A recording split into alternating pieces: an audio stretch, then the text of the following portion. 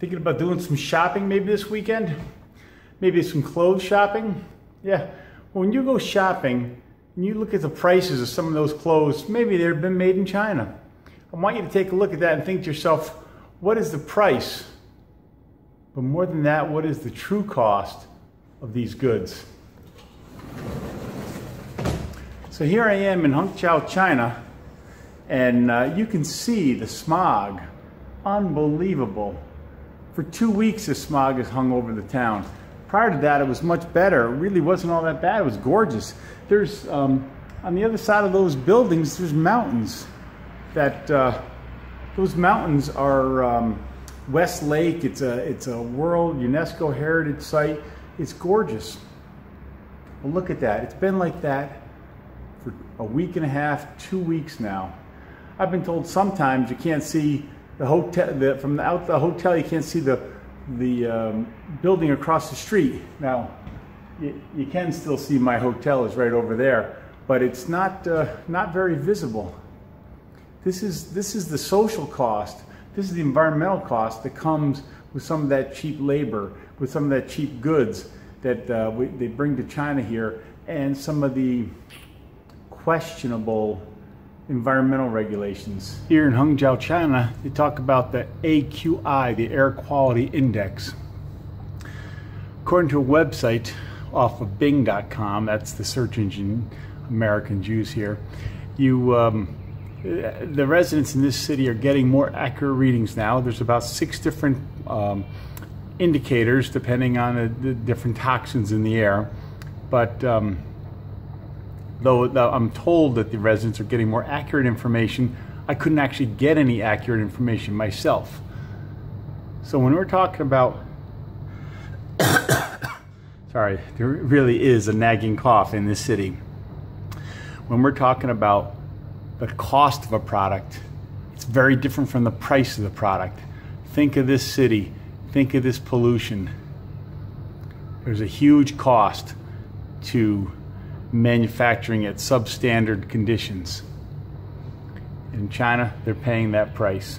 They're paying that cost. I love the what can best be described as Soviet-era buildings. And through the dirty windows, perhaps you can see down here. It's really interesting. I was up in the middle of the night hearing people banging garbage against garbage. I didn't know what the heck was going on. I still don't know. In the morning I could still hear the sounds, but I couldn't see anybody doing this. But that's what we have here. I don't know what it is, a warehouse or something, a garage, but it's just amazingly dirty and messy. Well, I don't know what's going on in that top of that building over there. It looks interesting though.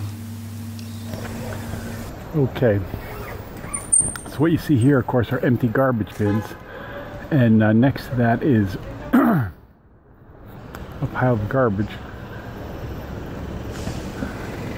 and of course the road, it's impossible to get through here with traffic. There's keeping going on left and right, but it's just curious that not just brush and leaves, but also the garbage itself is just piled in a pile when the bins are completely empty. I don't know how or why that would be the case. But we got somebody here patrolling the road, so he would know the answer, only I can't talk to him. I can't gather the smells in this place. Unbelievable. But some people call it Rubbish Street. That is the Aussies do that. I guess you can kind of see why. You know, they, oh jeez, I'm standing next to this huge garbage that is just horrible smelling. Yeah, so every day it's like this, and the streets of Rubbish Street, which I call the South Loop. And you notice it's like the 4 Point Sheridan is just across the street, so not terribly far away. You can see here a street cleaner in Hangzhou. He's got his broom and his little bicycle kit there, and he's cleaning the streets. Kind of interesting garb he's got there. Orange is, after all, the new black. So. Is that what that is? You think it's coal right there?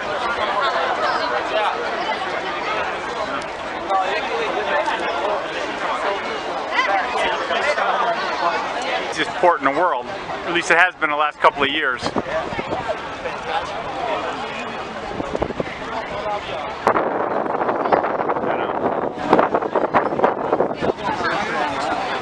It's a carp. Yeah. Sea carp. Yeah. There's another dead fish. Is it? Yeah.